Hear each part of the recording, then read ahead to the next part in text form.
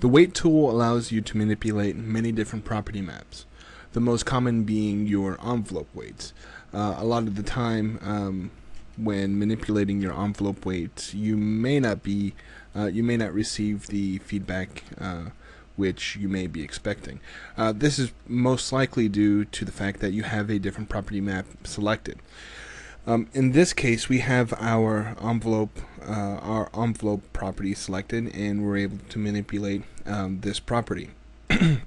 If you have any other properties enabled, let's say a symmetry map, so let's select our object and go to Property, Symmetry Map. You're going to view when you enter your weight map tool by hitting the W key.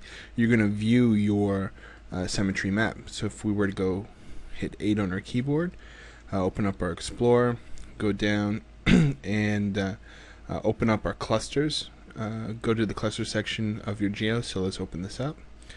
Open that up, and you can see here that we have a few different clusters here. And if we open up symmetry map, we have our symmetry map selected. Now if we were to go ahead and select our envelope map, you can see now we're able to manipulate this map instead of the symmetry map.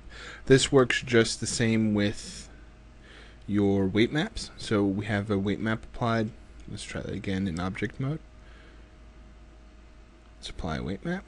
So now we have a weight map applied. We have a new cluster here, and now we have our weight map property selected. So if we hit W, we can go ahead and manipulate our weight map.